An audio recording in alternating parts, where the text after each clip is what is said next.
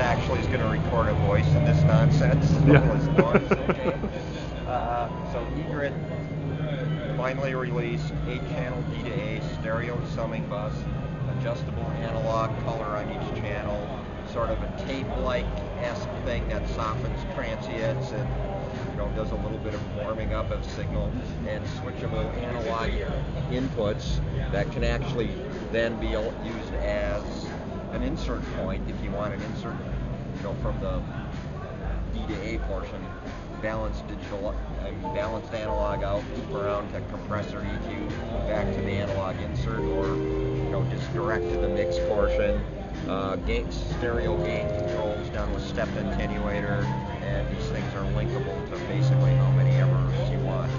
Okay. You can also tie this summing bus to a Spider summing bus if you happen to have a Spider to get 16 channels of analog summing that way also. Okay. Okay? Thank you very much. Sure.